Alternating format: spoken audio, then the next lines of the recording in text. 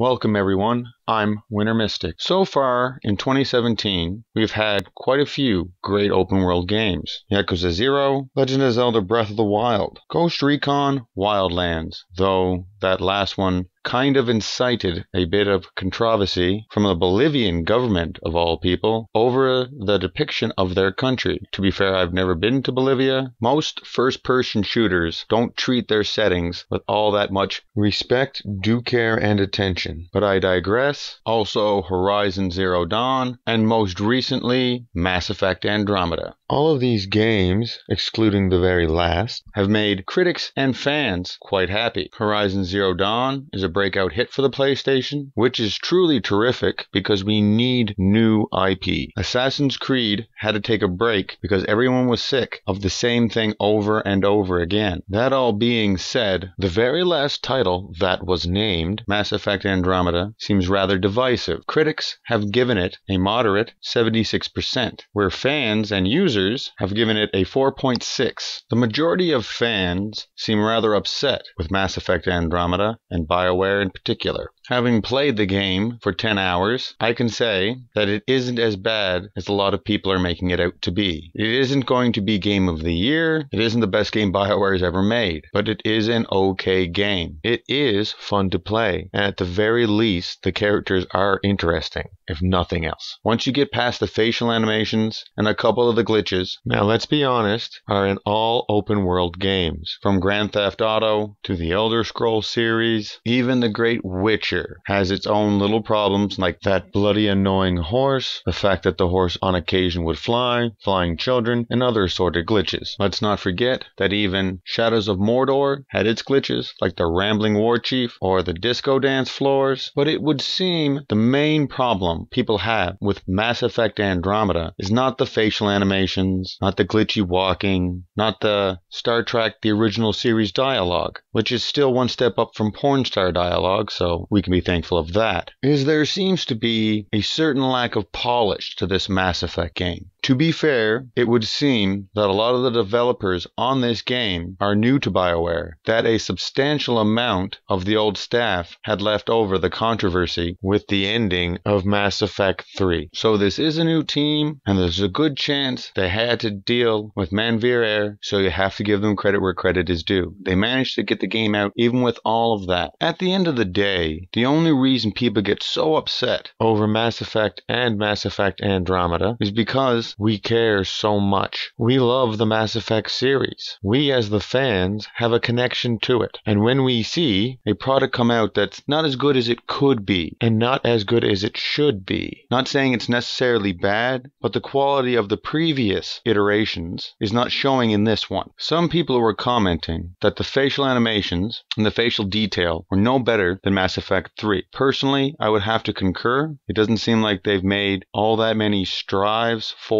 Watching something like Horizon Zero Dawn, where they have much more expressive faces. Hell, even in Dragon Age Inquisition, the faces were better, the animations were better, and the character customization was leaps and bounds better. Though in Mass Effect Andromeda's defense, they have a lot more character models, a lot more variety in their faces than Horizon Zero Dawn has. Though, as it stands right now, I'm only halfway through Horizon Zero Dawn, and I've only played 10 hours of Mass Effect Andromeda. That all being said, Mass Effect Andromeda is still fun, and still one of the very few places to get a space wizard. Gotta love those biotics. The real shame is EA has almost a monopoly on the space wizard. They have the Jedis from their deal with Disney, and they've always had the biotics from the Mass Effect series. Let's just be thankful they don't have their hands in the Psychers from the 40K universe. Also, to be truthful, there are a lot of space wizards out there, but they tend to be in MMOs. Games like Destiny or WildStar or EA's Knights of the Old Republic. There's not a whole lot of places. And even these MMOs, it's a class-based system. We have games where you play as future assassins, and there are games, tons of games where you play as some kind of future warrior, but no game where you play, or at least no games recently where you play as like a psychic or someone who wields primordial forces. The last games that I can really remember are Saints Row 4, The Force Unleashed, and Infamous Second Sons. And yes, yes, two of those games are more superhero-esque games, but at this point, picking someone up with your mind, being able to throw fire and lightning from your hands is good enough for me. So when it comes to the Mass Effect series, I always go full biotic, and that part of Mass Effect Andromeda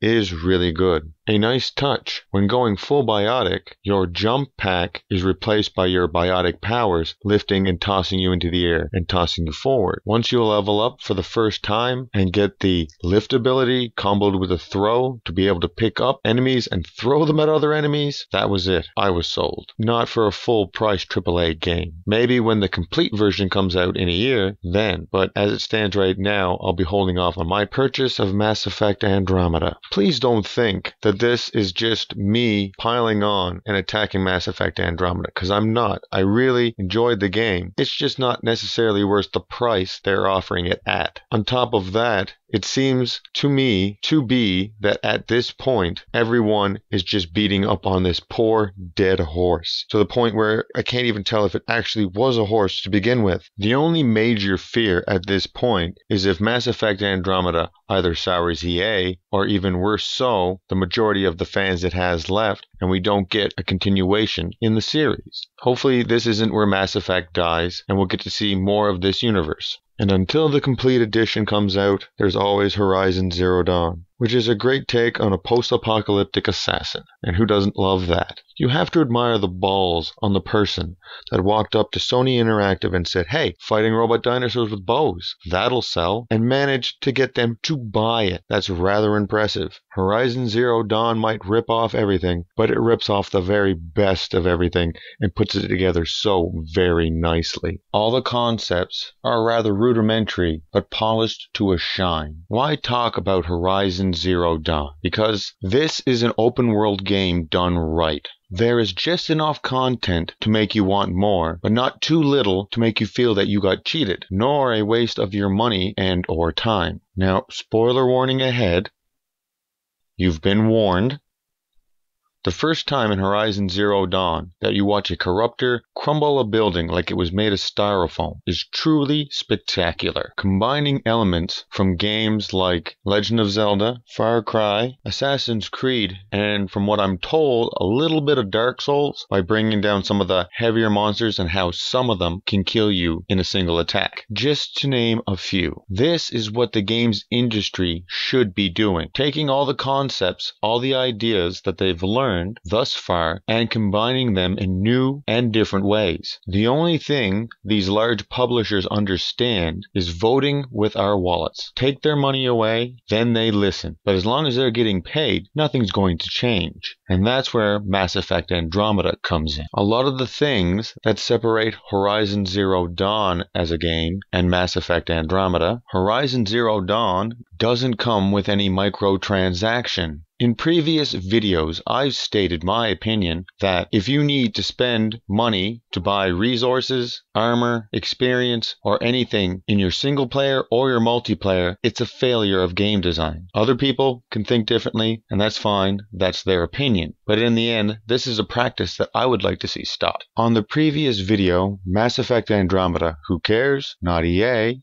A commenter by the name of Berserk Liam stated that he believed microtransactions equaled multiplayer. Now that may be the case, but in reality, a lot of games provide multiplayer without having to resort to microtransactions. On top of that, it's not like EA's paying for any dedicated servers. Peer-to-peer, so they are saving money that way. It's not like the microtransactions are needed to keep the servers up and running. So when it all comes down to it, when supporting the AAA game community, I would like to see more Horizon Zero Dawn. Beautifully crafted open worlds, no microtransactions, and unique ideas, even if they're stolen from a whole bunch of other games. Now, not even Horizon Zero Dawn is perfect. Why can't we control just one of the bloody robots to follow us like a pet? That's all I want, is a little watcher pet to follow me around and blast people. Also, everyone's complaining about Mass Effect's dialogue. Well, Horizon Zero Dawn isn't Star Trek the original series bad, more like the original 3 Star Wars films corny. Don't get me wrong, I love me some Star Wars, big fan, Jedi all the way, but a lot of the actors do ham it up quite a bit. It is rather corny. Go back and rewatch it. Still entertaining, still the best trilogy in movie history, my opinion. There's only one return, and that's of the Jedi. Really miss playing the consulars in Star Wars The Old Republic. Picking up rocks and firing them at people was really fun. Bloody hell, there's just not enough space wizards out there. But back on point, this season, when voting with your wallet, it's probably best to say games like Horizon Zero Dawn, Legend of Zelda, Breath of the Wild deserve our support. Though games like Mass Effect Andromeda are alright, they do not deserve our full support. With a full price purchase at launch, or even in that month, here's to buying the complete version for $40 at the end of the year. I hope you all enjoyed this content. I'd also like to take a second to say thank you to all my new subscribers. How nice it is and how surprised I was to get over 1,500 views on my very first real video, Mass Effect Andromeda, Who Cares? Not EA. So to all my subscribers, all the people that watched, and especially all those who hit the like button, thank you for joining me. Here's hoping you were entertained. And lastly, this all could be wrong. I could be completely mistaken. I'm just a simple farm boy knowing little in the ways of the world. I'll see you in the comments below, and have a nice day.